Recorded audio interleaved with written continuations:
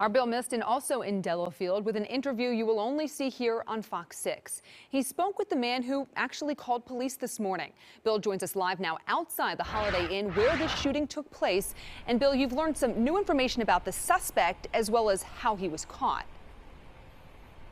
That's right, Steph. As you heard Brett there say, the man, Benton, was wanted on an attempted homicide charge out of Fargo, North Dakota. Police clearing the scene outside the Holiday Inn about an hour or so ago, where they'd been since around 2 o'clock this morning. That suspect, 23-year-old Nathanael Benton of Fargo, wanted on an attempted homicide charge stemming from an incident Sunday. Court filings say Benton allegedly shot a man in a Fargo garage early Sunday morning.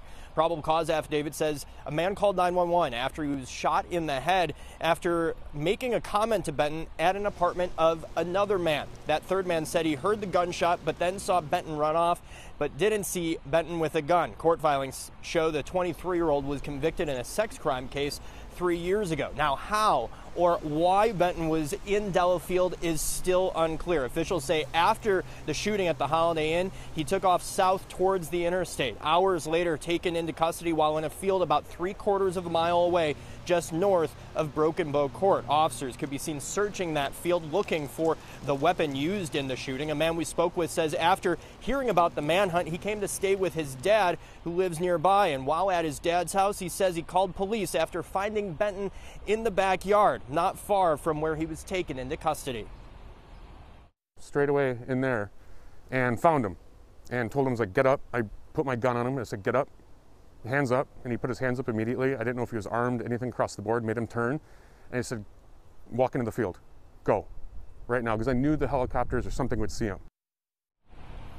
Now, that man, Scott, not wanting to show his face or give his last name, but you'll hear more from him coming up at 5 o'clock. In a statement released today, Benton's mother saying in part, "We're very overwhelmed by all of it. We're very sorry for any harm or pain he caused to anyone and are thankful no one else was hurt when they took him into custody." A series of events that hopefully will become clearer in the coming days. Reporting live in Delafield, Bill Miston, Fox 6 News. Certainly many more details to learn. Bill, thank you.